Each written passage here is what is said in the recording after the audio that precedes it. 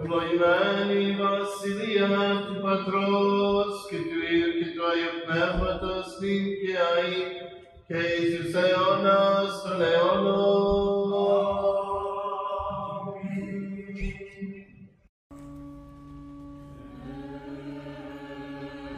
Oftentimes, we meet people and they would say, well, what does your church believe? Why are you here? Why do you exist? Where did you come from? And I would simply go back to the essential connection with Jesus Christ being our Savior and the Son of God, and going all the way back to Him and the Holy Apostles. And so we recognize Jesus as not only divine, being the Son of God, but we also recognize the fact that He openly emptied Himself and came to the earth, became a human being like us, in order to save us. And so in the Orthodox Church, we celebrate Christ. We, of course, remember how He instituted the Lord's Supper and was able to offer Himself in Holy Communion in the body and blood of Christ. And that is the focus or central part of our worship. Our church has many sacraments. Like many mainstream Christians, there are 7 sacraments in which we participate in as the major sacraments of our church, but the central and most important sacrament for us as Orthodox Christians is the Divine Liturgy. And so as Orthodox Christians, we celebrate the Divine Liturgy almost throughout the whole entire year. It could be celebrated theoretically every day of the year. Of course, most people that are working and aren't able to come every day to the church come on Sunday, and they receive not only the teaching and reminders about who Christ is, but also lessons for life through the scripture, through the homily that the clergy and others provide in order to bring people to Christ and inspire them to live the faith.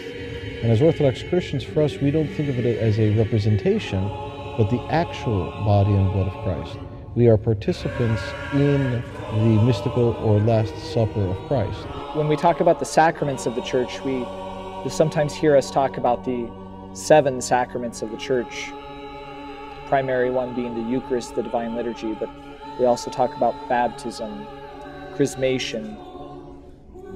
To become part of the church is to enter into the life of Christ through His death, through His baptism, and then through His resurrection. We use all of our senses in the Orthodox Church to worship. Our eyes to see the beauty of the church and the holy icons. We smell the holy incense. We taste Holy Communion. Our hearing, so that we may hear the Word of God, as well as all the beautiful hymnology of the church, which is done by either our Annunciation Cathedral choir or our very gifted and talented chanters. When we do the sign of the cross and confess our faith. And of course we have posture in our worship of standing and kneeling and sitting and so on. So we're really using our whole self when we worship. When we talk about worship in the Orthodox Church, we're talking about coming into an encounter with the living God, entering into His presence. We're surrounded by the icons of our church, the beautiful mosaics that we have here at the Annunciation Cathedral in Atlanta.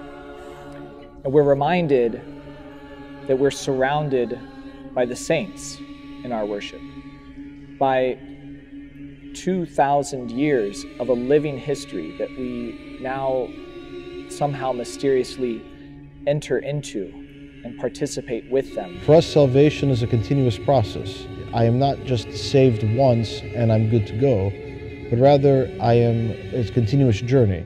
I was saved, I am being saved, I will be saved. So as this process continues, yesterday I worked for salvation, today I'm working towards salvation, tomorrow I will continue to work towards salvation. Speaking as someone who embraced Orthodoxy at a later point in my life, now many years ago, what drew me to the church and kept me here, more importantly, is not only that historical connection to the early church, to the Church of Jesus Christ and His apostles, to those churches that St. Paul writes his letters to, that we read in the New Testament. Many of the letters of St. Paul, when he was on his missionary journeys, talks about the significant places where he taught about the faith and taught about the good news of Christ and salvation. But he also went to some of the places of our Greek ancestors, like cities like Corinth, Athens, Thessalonica, and other wonderful places. But it is that living history. It is that not only an intellectual continuity, but a spiritual continuity, surrounded by the church. A church that's not divided by space or time. And I would definitely say that there is no experience like that of the Orthodox Church. You actually have to really come and experience it for yourself. For over 1,000 years, there was just one Christian church founded by Christ. And you may say, well, what do you mean by that? You mean there's more than one now?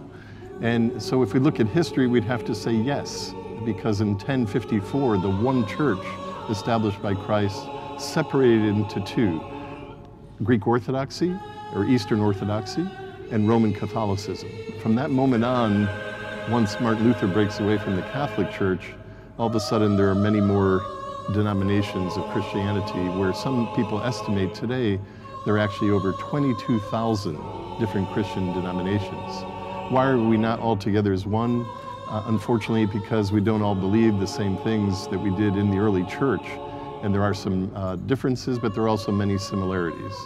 And you are welcome, everyone, to please come and enjoy the experience of seeing what it's like to worship in a church that has existed for almost 2,000 years.